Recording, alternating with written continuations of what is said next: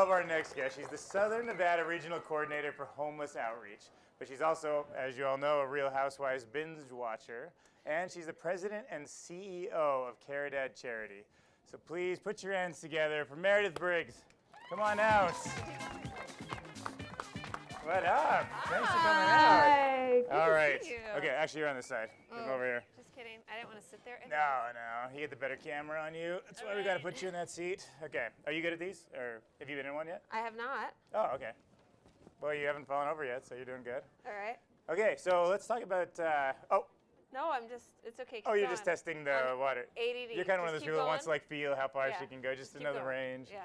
I got you. Okay. Well, I want to talk about this Nacho Daddy event you had, and Uh-huh. I heard people were in their underwear, so it seemed like a logical place to start. People were not in their underwear. No. Actually, no offense to anybody, but I'm glad they weren't. So we do a thing. It's called Undies Sunday. The You can charity see why I got confused. we started. we started Undies Sunday, and it's a sock and underwear drive for homeless charities. And we actually started that. I started the charity back in San Diego in 2010, and so we started doing Undies Sunday drives. And we actually had a superhero who I shall not say his name. It's Joey from the podcast. Well, no, this is pre-Joey. Oh. Pre-Joey, we had what I thought was a really creative name for a superhero, something to do with underwear, and we got a nasty letter from his lawyer saying that we couldn't use that name, that it's already been used in a children's book. So we had to come up with a new... I have no idea. I am so curious I'm not going to now say what it that because was. I'm not trying to get the charity shut down. Okay. But so we have a superhero. We had everybody on social media come up with a superhero name, and then we had them vote. And so Mighty Tidy is our superhero. All right, you guys like that? So Mighty Tidy. Mighty Tidy. So Yeah. Joey of the podcast, those of you that know him, he is actually our superhero, and he saves the world from bad sock and underwear donations. Wow, good True for story. him. I like that.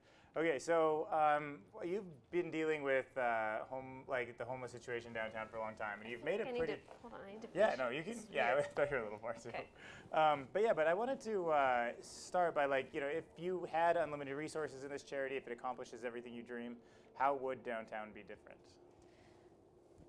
Oh, that's a loaded question. No, I gave it to you ahead of time. Yeah. You should be all prepared. Yeah, no. This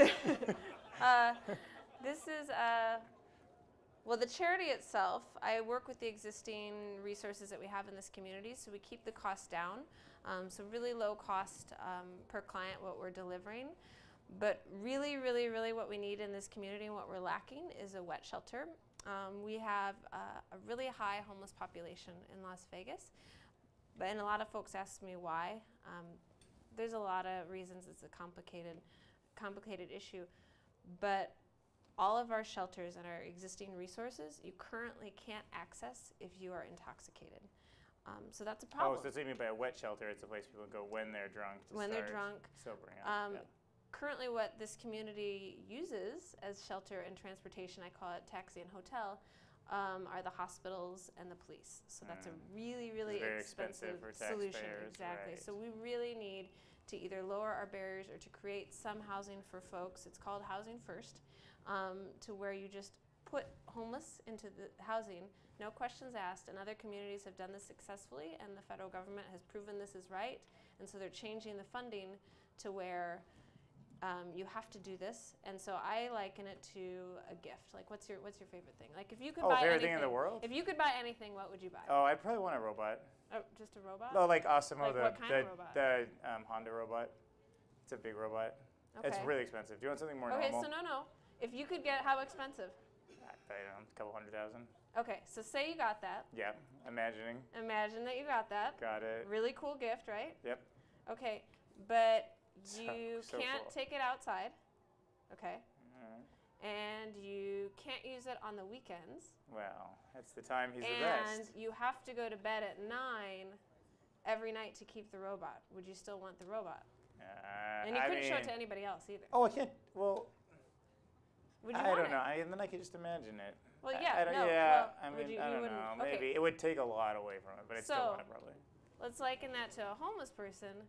We give them a house. We make them have rules. They can't have their friends over. They have curfew. They can't, do all these things. It's kind of like your robot. Well, what's the point? Why should I do this? You and I don't have those rules. Why should they? Right. So. Right. Okay. Well, I want to talk a few numbers. So, like, I know you've been studying this for a long time, but tell me. Oh, yeah, prepared. But you know, I mean, I see homeless people all the time when I'm walking around, but I don't really what's going on downtown. So, could you just enlighten me and the audience? Sure. So I got into this a little over a year ago in Las Vegas. I was actually doing homeless services in San Diego. I was homeless for a time. I don't know if everybody knows that. I was homeless. No, didn't know that at all. Yeah, homeless. I knew you were a VIP host, but yeah. I guess they're I kind have of a really weird background, so yeah, I should start there. I went to seminary school. For those of you, there might be some shocker like faces in the audience. Yeah, I went to seminary school, homeless, VIP host. Yeah. Like everybody's. So I was a youth pastor for 13 years. I went to seminary, graduated with a master's in divinity, worked at a Christian college, was even doing some teaching, so adjunct professor, and then lost my job in 2008. It was the week that the market crashed back in October, and found out that a master's in divinity and 13 years of youth pastor experience really doesn't count for that much in the rest of the world. So couldn't get a job, really struggled. Before that, I forgot. Yeah, there was an intermission. I did VIP hosting, which is really weird and whatever, but that'll come into play in a second. They called me Reverend Cocktail at the seminary, okay? Oh, man. Reverend Cocktail. But yeah, so was homeless, lived out of my car and couch surfed with friends, but realized with a master's degree, if it could happen to me, it could happen to anybody. So then started the charity.